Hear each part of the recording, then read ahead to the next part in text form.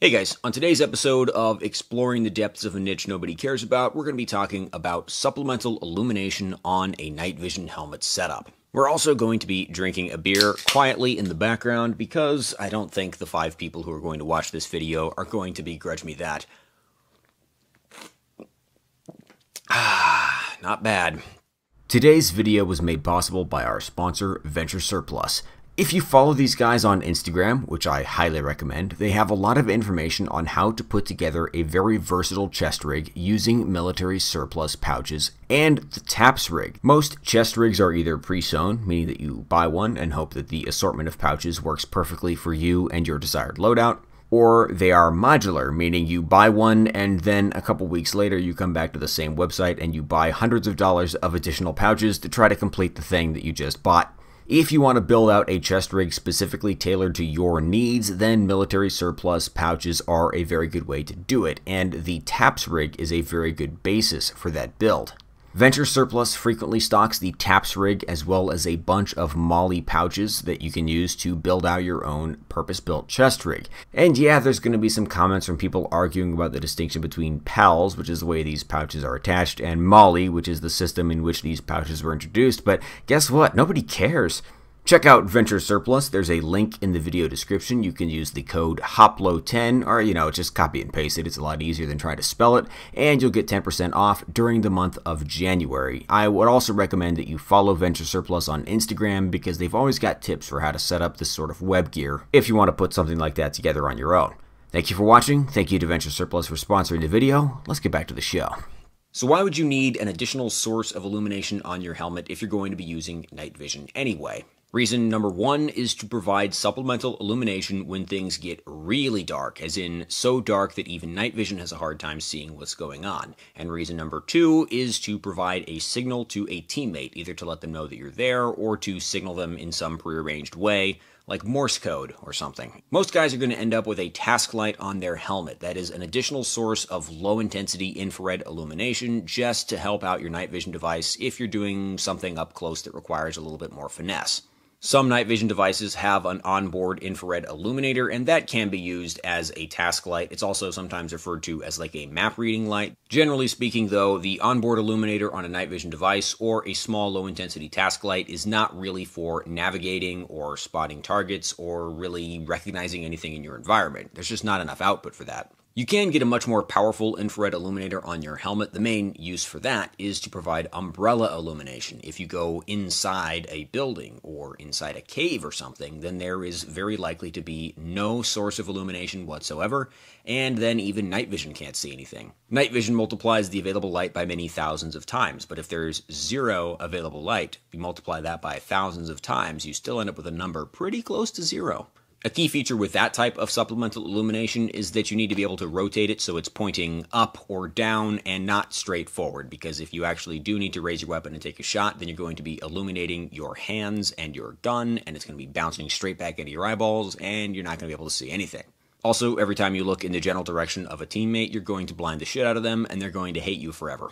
As far as signaling your location to teammate, then we have stuff like IR flashers. These things can either flash or have a steady on infrared light that allows people to see where you are. Obviously, it would be pretty cool if we had a Spectre gunship loitering overhead and they could see our infrared helmet lights and know where we were and thus where to shoot and where not to shoot. That's kind of unrealistic to expect. What it is actually useful for is signaling to a teammate, especially if you've got radio communications, but you can't see each other. Also, as cool as it looks to have a line full of dudes with their helmet flashers all walking together, it actually is really annoying because everybody behind the lead guy is going to have their vision whited out by a bunch of helmet flashers every second.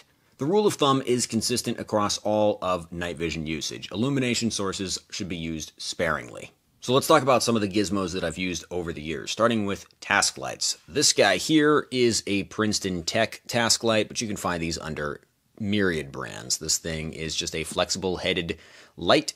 When you buy these things, they usually come with multiple different types of attachments. So something that will attach to like an arc rail, as you might find on an OpsCore helmet, usually a clip you could just attach to a pocket. This one has, I don't even know what the hell this used to be, but I put a piece of adhesive Velcro on it so it can attach to a Velcro field anywhere that you might find one on a helmet. These things have a flexible head and a very low intensity light, so you can point that light at whatever task you're doing at the time, and depending on how much you want to spend, you can either get one that is single color like this one is just red, or you can get one that's just IR, or you can get one that has a larger emitter head that's got white and IR, or white, red, and IR, so on and so forth.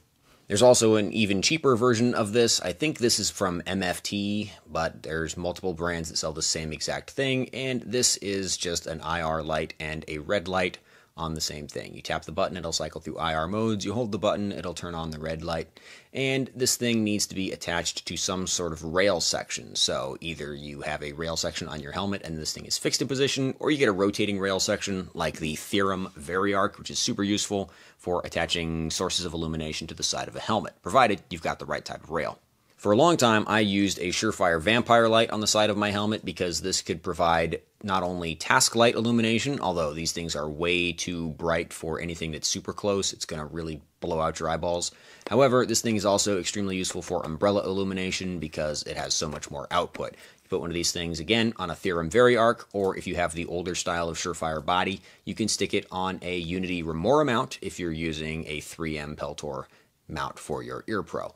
So Vampire lights have quite a lot of output if that's what you need. Also the ability to have it completely safed, so you're not going to worry about accidentally turning on a very bright illuminator attached to your head. But more than that, the ability to switch to white light if you're just like, all right, let's fucking take the nods off and get white light going so we can actually see what we're doing here. As far as IR flashers or markers go, we've got a Unity Spark IR and this little guy from Nightcore. These things are a little bit more appealing because they're rechargeable and they also have multiple colors and functions built in.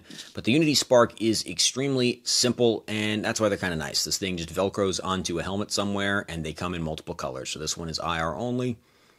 And I don't know if it's on or off right now, which is kind of one of the problems with these. You can get these in other colors as well, like green or IR. So you might see somebody who has two of those on their helmet. Probably one of those is IR and one of those is a colored light. Hopefully they can remember which one is which just by feel and placement alone. These Unity Spark thingies are pretty cheap. They're like, I don't know, less than 20 bucks, I think. However, they're non-rechargeable and the batteries are not replaceable. So you buy them, you use them, and once they're out of battery, you throw them away. So you may want to periodically check to make sure this thing hasn't accidentally turned on in transport or storage.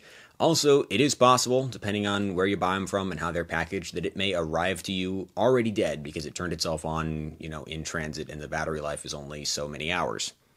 This Nightcore flasher thing has a rechargeable battery. You can plug it into USB to charge it, and then you can tap the button to turn on certain modes and hold the button to cycle through certain modes. It's certainly less intuitive, as demonstrated by the fact that I can't remember how it works right now, or maybe it's out of battery. There are, of course, a lot of other options. There's the Hellstar strobes, which are a lot more expensive, but give you a lot more options. They're also bigger and heavier.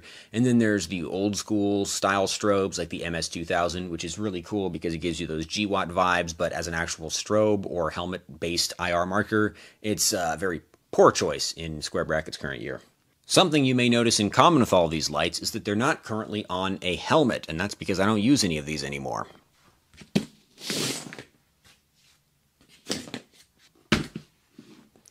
This is what I'm using now. This is a Streamlight Sidewinder stock.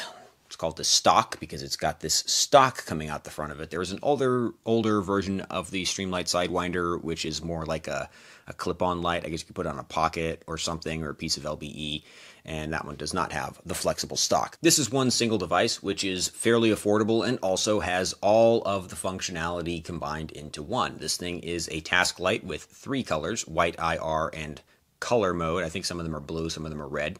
It also has an IFF flasher on the back side of the device, which is infrared. The real downside to the Sidewinder stock is that it's large enough that it takes up almost the entire top side accessory rail of the helmet. So back when I used to use Comtacs on the Peltor 3M style mounts, I didn't have room for it. So I used the Unity Remora mount, which piggybacks onto the 3M Peltor hearing protection mounts, and then I put the Surefire Vampire on top of that. Since I switched to using the auto noise barrier TAC headset and the auto mounts that attach at the rear, I all of a sudden got all that rail space back on the sides of the helmet, and now I've got room for the Sidewinder stock. This thing has a relatively complicated switchology, especially compared to, any light that just has a one button to turn on, or any IR marker that just has two modes, flash, solid, and then off, obviously. I guess that's 3 modes, sue me. This thing has a mode selector wheel at the top, and it's got this little ridged thing at the back so you can feel what position it's currently in. So when the ridge is to the back, it's off. When the ridge is to the front, it's at IR.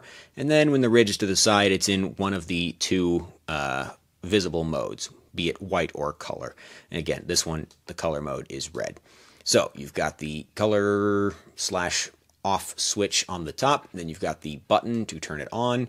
And then if you want to engage the IFF flasher, you've got to remove this little metal clip, slide that down to the back, and then you flick this switch to either side.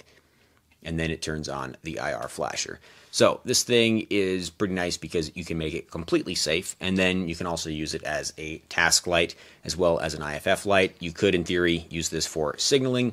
What you can't really use this for is umbrella illumination. It just doesn't have that much output. This thing is quite weak compared to a Surefire Vampire. If we see here, we go into white light mode, then we can hold the button down to increase the intensity, and even in maximum intensity, it's still a very dim light. Like the various Princeton Tech task lights, this thing comes with a couple of different mount options. This one is the OpsCore style rail mount. It also has this little screw to actually secure it pretty solidly into position on these rails, so it doesn't seem like it's in any risk of falling off.